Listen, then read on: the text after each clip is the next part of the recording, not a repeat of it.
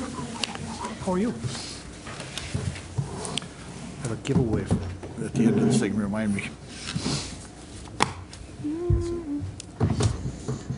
Well, Good. Hanging in there. Chris is gone this week. Young people in your healthy stuff. it's healthy. All right, everyone. I guess it's time for us to go and get started. Officially call this meeting to order here. This is Tuesday, March 18th for the City of Moorhead Arts and Culture Commission, 4:30 p.m. And we're going to go ahead and just follow our printed agenda, which is available on the website. So we'll get started. First off, we need to approve our minutes from our previous meeting. We took a hiatus during the month of February because of a lack of items to be covered by the commission, excuse me. So our last meeting was January 22nd. There was nothing in February. I want to take a moment to look at those and let me know if there's anything they'd like to add or change or edit.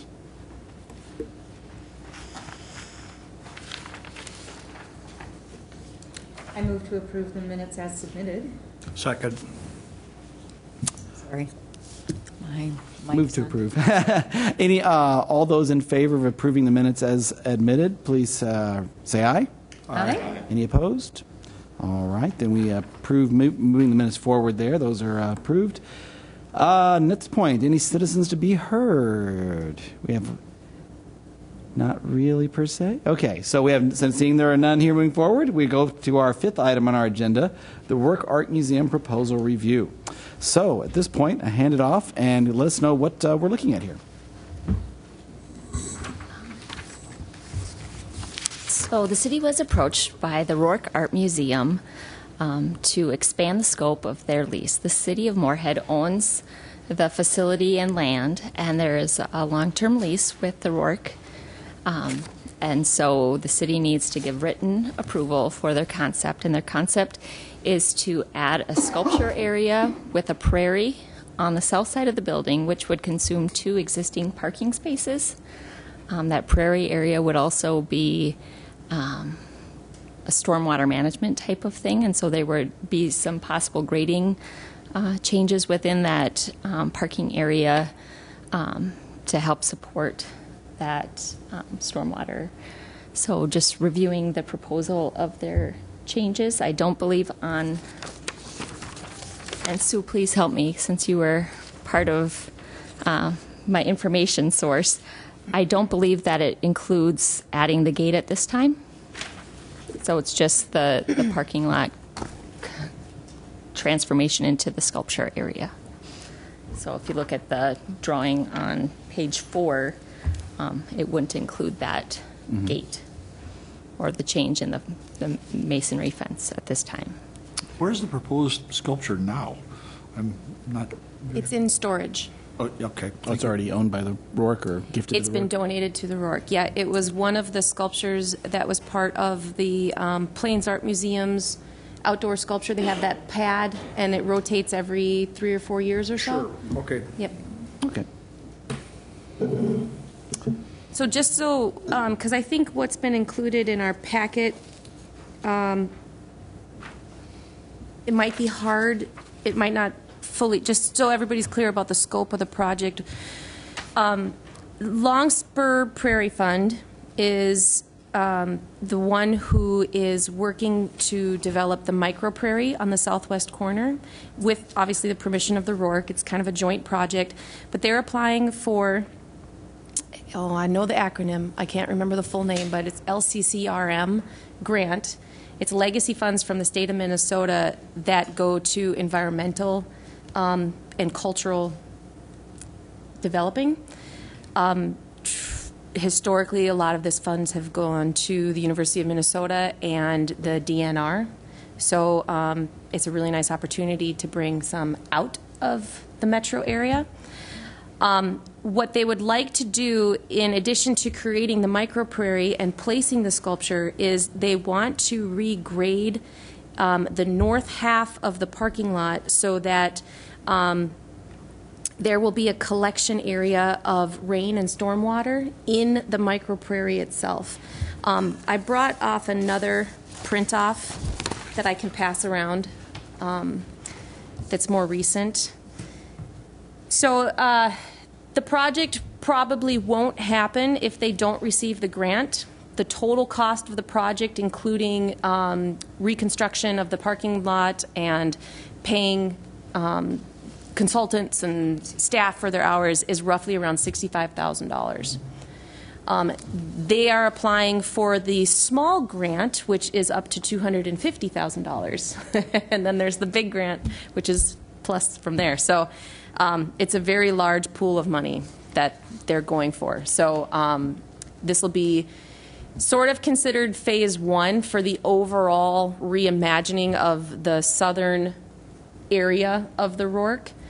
Phase two, what they would like to hopefully do, and again, if they can get more funding and everything, is open up that back brick wall to create an opening into the courtyard and make that back entry more accessible and inviting to the public. So this is the first part of that. All right. But that's only what we're considering is this part, not that second aspect of opening the wall.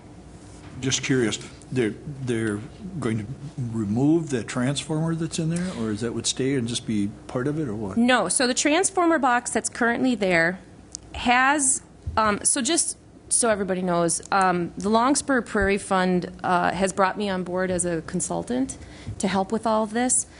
So, and I'm also a member of the Rourke Art Museum board. Small town. So the box that's currently there is a transformer box. We looked into a little bit of relocating that, but there's so, I mean, it's like peeling an onion. There's so many layers and things that could happen with relocating that transformer box. So that is going to stay. It does have a door. The access panel for the transformer box is on the west side. So after speaking with Travis Schmidt at MPS, we talked about just making sure that there was a clear path to access that panel that extends at least 10 feet from the door facing straight west, so if they need to get in there with their tools and everything, they have access. So I don't know, on one of the newer sketches there is plans to put in a path so it won't be taken over with plants. And then an understanding that no tall plants go near that path because of the equipment and the need to access that. We're also talking a little bit about possibly putting a wrap on the box. MPS has historically said no to these proposals because of all the maintenance issues and the regulations around, you know, accessibility and the visual information with the warnings and everything on these utility boxes. But that's also a conversation that we're having about how can we address that and make it safe for everybody and make the utility boxes visible for the MPS guys and girls. So yeah, so hopefully we can do something with that as well. Okay. All right. Any further discussion? Yeah. Yes. Thank you. Kim, I might ask for your help on this. I'm drawing a bit of a blank, but we did just update the policy for like a rain garden and some things in the right-of-way as far as in berms and properties. So there was two different,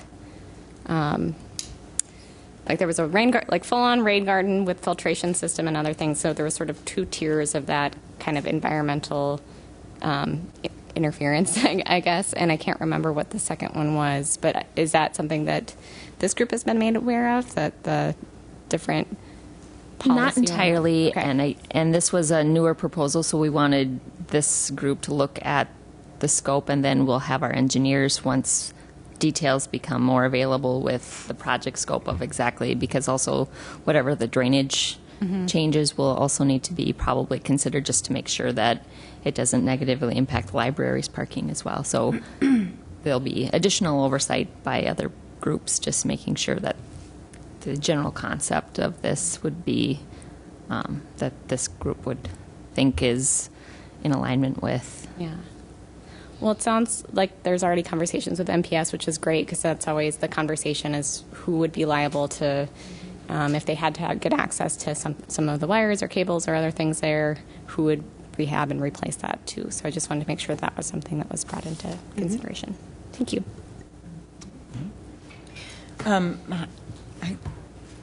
I think in many ways this seems almost a a small scope. When I think about the imprint of how much concrete we have on that block, and this to me seems like a reasonable and a small step in a good direction to maybe decrease a little bit of the concrete footprint, and also help make the Rourke more inviting, because it's a beautiful asset, but it even itself is very hard surfaced, and I'm glad that parts of the wall have been changed to fence, but even so, it still has a rather imposing presence, and I think the addition of more green space would only benefit both the museum and that whole block, give it a little bit more of an inviting sense. I think particularly around the library would be a nice place to have more green space. So I agree for the same reasons. And as I look at the photograph here too of the proposed sculpture, I'm just wondering, speaking of concrete, is that concrete base intended to be? I mean, is that part of the installation? Will that? I don't believe so. I think that was taken at the Plains. Okay. Yeah. So that's their platform for rotating the sculptures. Okay. Oh, sure. Okay. I'll be embedded in the ground, I assume. So there would be even less of a concrete footprint than. Yeah, It has now. if you look at the rendition on the right side of or the left side of page 4, you can see how low the legs come to the base of the. Yeah. The I can't talk today. The Right. grass. Yeah. Ground. Yeah. Grass? What's grass? I haven't seen grass in 6 months. I don't know what that looks like. That's why I couldn't get it. And Sue, do you know if the entryway that then is proposed in the wall, is that a part of the next phase, or is there? It seems like there's this lovely sculpture, but it's not actually going to live inside the sculpture garden of the museum Yeah. at the moment. So my understanding is that the Rourke Art Museum it's a broader picture of how they can really use that courtyard and have full access in and out. Got it. Because even the courtyard, which is beautiful, is limited by how you can access it. Right. So having the south side of the building be more inviting. So this is the first piece of a much bigger plan. Yeah. Great. Any further discussion then? Entertain a motion from someone? Also move. Motion to approve, I guess technically it would be to approve, to forward it to whom? Endorse, probably. Endorse, yeah, endorse To the city council. city council. Okay, so, someone a second? Second. Tim and Tim. All right. In that case, all those in favor of endorsing to move forward to the city council, say aye. Aye. Any opposed? All right. In this case, then the ayes have it. We approve. Move forward to the city council. Endorse it. The next item, number 6, moving down the agenda. Reports and information on the call for art update, water tower and forecast. Let's start with the call for art update. The deadline closed just this last week, so I'm curious to know how it went. What do we have? So we have 6 proposals that were submitted, Great. ranging from performing to visual arts. So I was pretty impressed that it wasn't just all visual art. I kind of was assuming that. And so they all have various budgets, none of which go to the maximum. So as that selection process occurs, we'll probably maybe see 2 of the proposals, if not more, depending on how they get prioritized. Excellent. Great. Can I ask, because we included the option if the applicant would be willing to take a lesser amount, how many of the 6 said they would be willing to do that? Do you know offhand? Or? I don't know. Okay. Jeez, Kim. Can you just remind us when are the deadlines moving forward for what's the next phase of it? So the next phase will be having the art review team come together and start reviewing and prioritizing the projects per the criteria in the policy.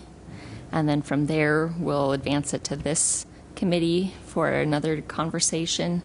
And since we also have the component of not just having somebody proposing a work, we have to figure out how the funding kind of coincides with how we envision the process of a fully funded project. And so I think that'll be the steps. And so getting the group, I think, is it Sue and Tim Wollensine, I believe, were designated at our last meeting. Yes. Just thought I'd circle that back. Never know what happens. Fine with that. Okay, that was another reason why I wanted to circle back and remind everyone. So I'll be working on scheduling that. I just wanted to see what we had for how many proposals to review to know what time frames we would want to pencil in, instead of getting too far ahead of ourselves and then not having enough time or too much time. So is the tentative plan for us to see the next phase as a commission at our next meeting or 2 months from now? I'm not sure. We'll have to see how the scheduling of meetings and if there's any weather or flood events that may adjust workloads and scheduling. Okay, all right. Did we set a date or roughly a date for when the awardees would be announced? Was it May? We did. We did, but I can't recall when it was. Yeah.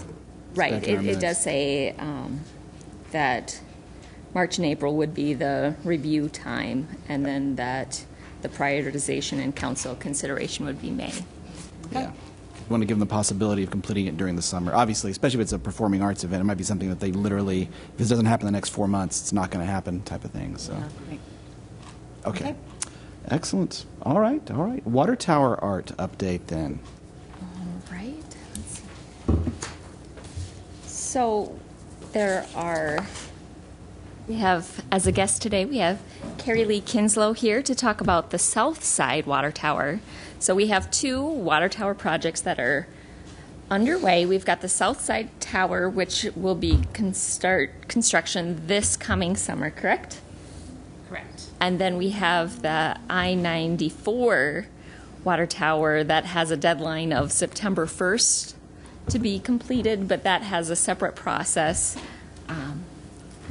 And so we'll really focus on the South Side Tower at this time. Well, first of all, hello, everybody. Hello, Gary. Nice to have you back. Nice to see you again. Hey. It's been a while. I'm glad you're all surviving this wonderful weather we're having. So I had the pleasure of being the facilitator for this project, and I have enjoyed it thoroughly. So I'm glad to be here to be able to update you on the process and what we're looking at right now. We had the public forum. We sent out data, collected survey results, and formulated a design committee. So we all gathered that information to help formulate a concept and a theme that we thought was appropriate, that the community would really enjoy, appropriate to the feedback that they gave us. So when we decided on the major themes, first of all, we decided we obviously needed to have 2 designs, one kind of pie-in-the-sky design, max budget, hoping for everything to go well, but then also one more simplified design for a minimal budget.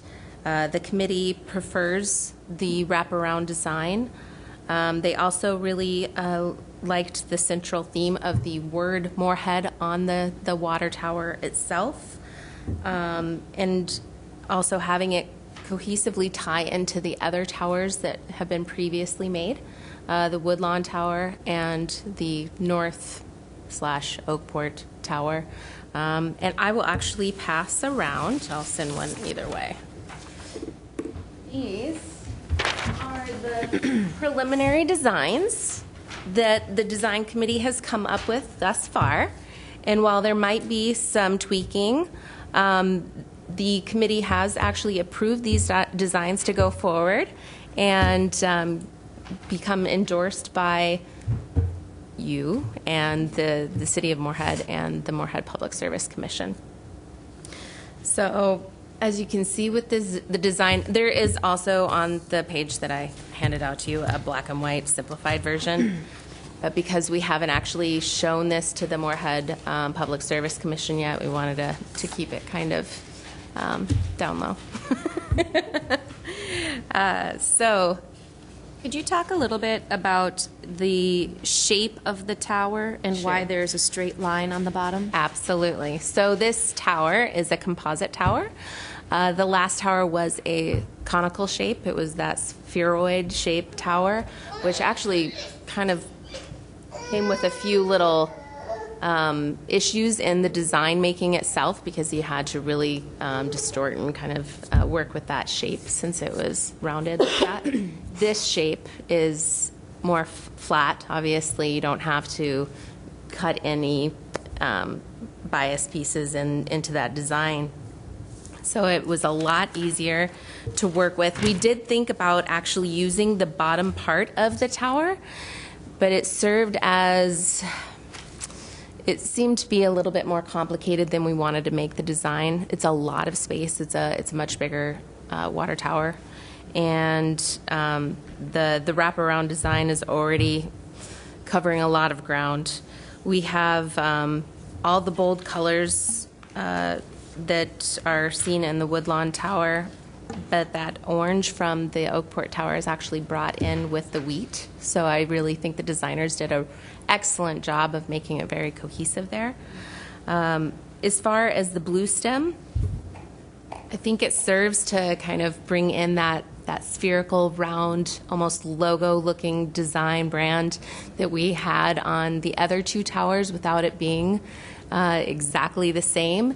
So, and it's very recognizable. The color choice, Stephen was just super clever in using the blue and blue stem. And then even that sunset that really highlights that theatrical performance behind the guitarist there and on that stage. Some of the things that the committee really enjoyed were the elements of family and recreation. So we have a lot of double meaning kind of icons and symbols working in the design. So you have the woman running with her dog, and the man running, the children running with their kites, the golfer. So you have all these recreational symbols, but they also kind of double that meaning for family, which was a really big theme that came up within all of the survey and the forum itself. Can I ask a question? Sure. So when you said when you were describing the photo or the graphic, and you mentioned something about guitar, the guitarist. That now that you said that, it makes sense. But when I first saw it, I thought it looked like a person holding a gun. Ah. And I don't know if that was just. I mean, if that was. Obviously, that was my first impression. Right. And right. so, the guitar makes sense, but I guess you could use your imagination. I have to say, I didn't see a gun. I simply found the absence of the rest of the body Yeah. a little bit muddy. It's less clear than letting the Moorhead and the arch be there by themselves as their own thing without another human image in that particular part of the design. The other human images are very clear in what they're doing. The guitarist took me several looks, Okay. even this close. So I thought, I don't know if it serves, as well as the blue stem on its own, Right. which is more encompassing of not just one art form or performance instrument, or right. Or audience. We Or kind audience. of went through all of those Yep. iterations. I'd probably lean toward, honestly, if I didn't see the performer in the middle, though, I wouldn't think it was blue stem. I just think it was a pretty arch design. I wouldn't catch the connotation without a person there. So I'd lean towards. I the other agree. way. I just wonder, and I know this is later in the process, but Right. if one person is unclear as to what the design is and another person is seeing a gun, I think it's worthy to have a conversation. Right. But I wonder if it couldn't be replaced by, I mean, Blue Stem doesn't have curtains, but the suggestion of curtains or a microphone, or because Microphone might be something helpful in that might instance, better too. encompass all the art forms that happen at Bluestem. Even a microphone to the side of the guitarist Right. would help to tip off more what you're staring at. Or if behind, I don't know if we want to add a second musician or, like cymbals from a drum set, something to suggest more than just the solo performer. Right. I think part of that issue too is how many silhouettes are created and how much we can add on to that design too. So again, it goes back to that like double meaning. The blue stem is well placed, and it doesn't always read as the blue stem, but that's part of its charm is that it frames the image while also serving as that icon for a part of Southern Moorhead that is really important. But I see what you're saying, as well. But I see the flying turkey in the. No, kidding. no kidding. turkeys. Just kidding. No turkeys. I see that. Adamant. No turkeys in all caps. It's a Will the Moorhead face, will it be towards I-94? It will be facing north. Yes. Facing north? It will be facing towards the interstate. Yes. just one side. Okay. I just want to say, too, it's a conversation that happened on previous towers, Woodlawn in particular, where we included the Stav Church and the Berquist Cabin. And we realized, people aren't going to know if they're new to Moorhead, if they're Right. just passing through, but it's a conversation starter. What is that thing that looks all Norwegian? Right. Okay, that's the Stav Church. You can go to the, and we can have that conversation with our guests. Absolutely. Oh, good. Any other concerns or suggestions or feedback? One of the things that the community mentioned was school colors. I will say that was a complication because even though we tried to do that, we have so much academia that it becomes a problem. That would be a lot of colors. Right. So it really was, again, just implementing youth and family and having those icons serve multiple purposes. So I think that's one of the reasons we settled on a lot of these simple icons. Being in South Moorhead, it is in a newer part of the city, and recreation is the biggest theme. Recreation and nature were the biggest themes of the community feedback and the design committee. So, and we had the Concordia tree was one of the icons that people wanted to put in there, and I actually really enjoy it. I think it's fun. I think everybody recognizes it. I know a lot of us have taken pictures and brought our children or had wedding photos or graduation photos by that tree. So Yep. I was happy to see that there. One of the early iterations had the Anheuser-Busch, and so that didn't stay. That's probably best. So we have redeveloped it a few times. We've pulled the design further apart, but I'm really grateful for the feedback, and I will make sure that we have further discussion on the. I just want to add Theater one more component. thing.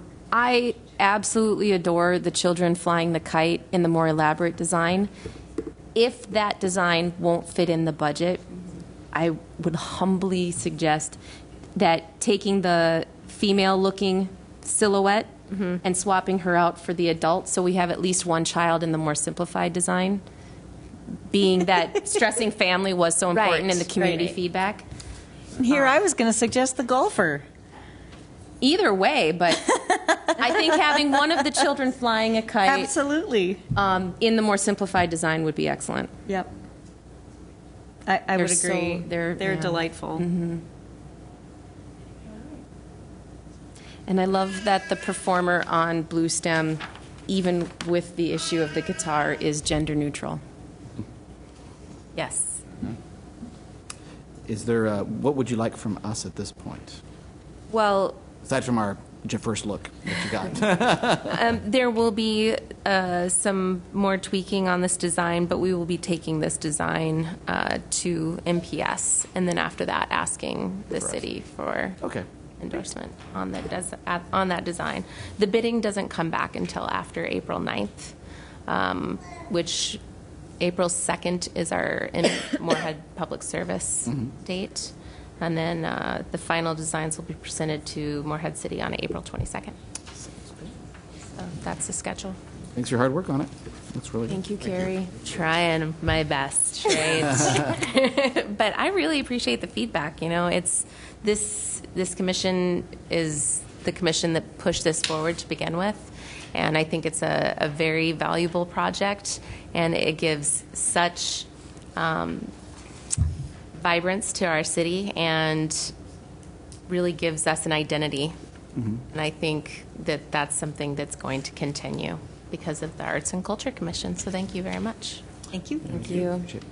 So I'm really appreciating the fact that there is definitely an effort to unify these in some regard. I mean, they're not just all random, Right. let's create the next crazy tower project type of thing. So you can see, and I'm looking forward to seeing what the next, because they're all evolving, but they're all obviously linked, which is great. I have to say, Stephen Dorsey and Jack Lundy have done a fantastic job. They're the easiest gentlemen to work with, and they are so intuitive. They're flexible. They're fast. They're fast. That's great. Yeah, there's been nights when we've all been emailing back and forth, and Stephen turns around and finds something that he can tweak really quick and pushes it out the next day. So yeah, we have a great team. So, but that's it. Thank you so much. All right. Kim, our next update here, Forecast Public Art Workshop, Making It Public. So I was just going to let you know that we had approved that at the end of last year, and it's still in process. It was put slightly on hold just because of some delays on from the NEA due to the government shutdown and notifications and a few other things, but it's still in progress, but just it was delayed a little bit. So just keeping it on the radar. It's out there. And then moving on to the next one, I just wanted to extend an invitation to the 2 open houses that will be occurring this week. We've got I think the first one is the 12th Avenue South Corridor, and then the Center Avenue. So if you're able, please come out and share your thoughts and ideas on the status of those corridor studies. Will there be cookies? Important questions. Well, I need to know if I can bring my 3-year-old.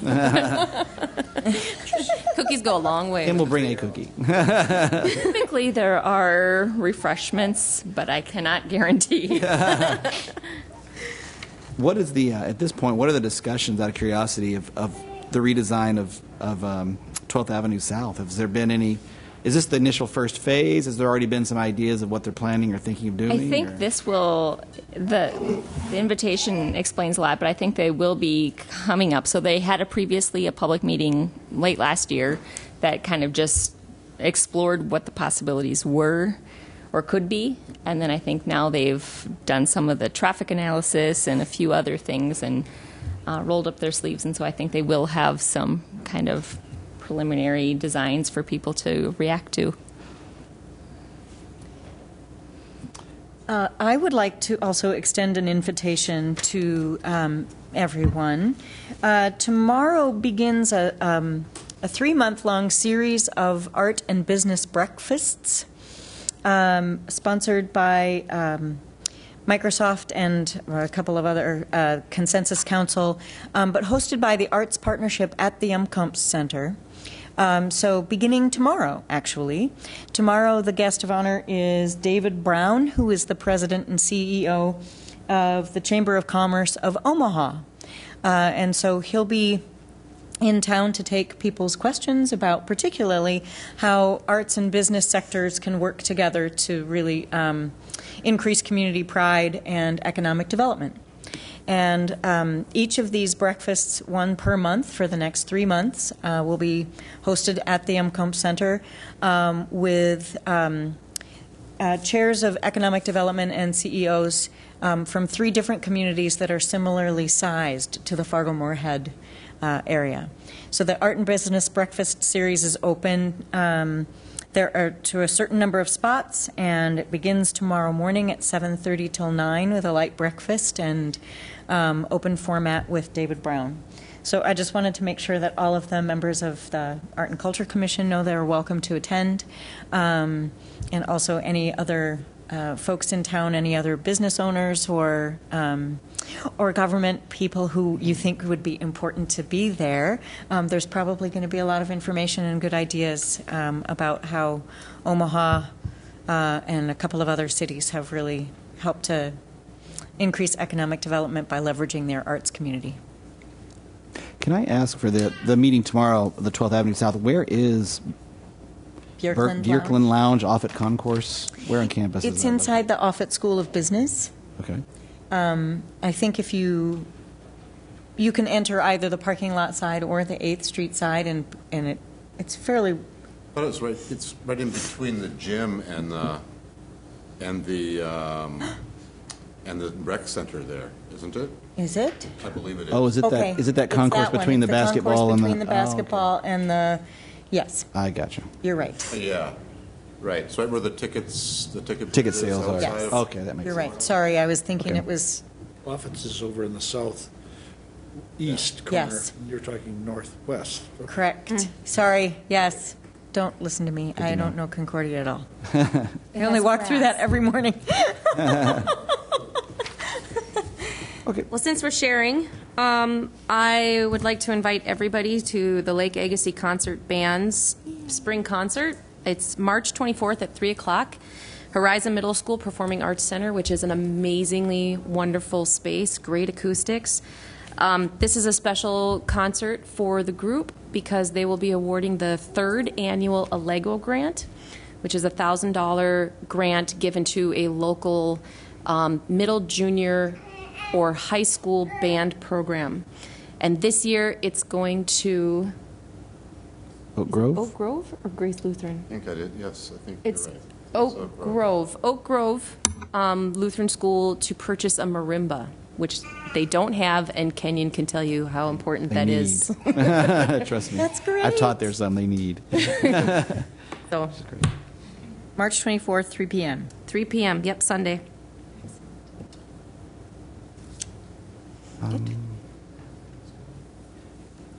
Since we're doing the public comments, something struck me, and I'd love to show you folks something interesting I bounced into. I was, this sounds like bragging, but I was in Cuba this time last week in Havana, and and while I was down there doing studies, I bounced into a neighborhood that's apparently pretty world famous called Fusterlandia, which I'd never heard of before.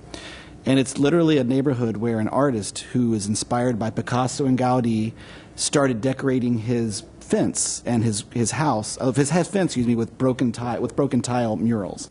And next thing you know, he started doing his house, and his neighbors thought they were so nice. They said, "Would you mind doing the same thing to ours?" So he's kind of taken over this entire neighborhood. This entire neighborhood is this really out there exotic tile work, and what's really cool is he's gotten the people in the neighborhood to communicate. Once he shows them what to do, they begin doing it themselves. He helps out, and also there's lots of tiles that are then created by children in the neighborhood that are then inserted in the walls and in the art. So it's about like 3 square blocks of just art. Everything, the fences, the garages, the houses are covered in art. It's really amazing, and incredible tourists, coming by all the time to see this too, is a part of it. So if you want to check it out. Online, Fuster, F-U-S-T-E-R, Landia, L-A-N-D-I-A, Fusterlandia, really beautiful example of public art created from the grassroots up, where the people said, "I like that, I'll do it," and they just did it, And so, actually, I came home and asked my wife if we could talk about doing that to our fence, and she said, But anyways, it's very, very unique, and something that the kind of thing that I'd love to spread. People can see that and you go, wow, that's really not that hard to do. Literally broken pieces of ceramics, some cement and some time. Yeah, you can make some very unique things. Therapeutic to do it too. Yeah, the activity some itself. unique things. So, but anyways, and really enjoyed that public art spectacle there. Yeah. Other comments or things happening in the city in the near future? We have one more weekend of Blackbird at Theater B. 3 performances, Thursday, Friday, Saturday night at 7:30. And that's, yeah. If that's all we have to add then, at this point, I go ahead and, should I take a motion to adjourn? Is there a motion to adjourn for these usually? I can't remember. Just adjourn, okay. Excellent. At this point, we'll go ahead and adjourn our meeting for March 18th. Thank you very much for joining us. Thank you, Ken. Good job. For what it's worth. Yeah.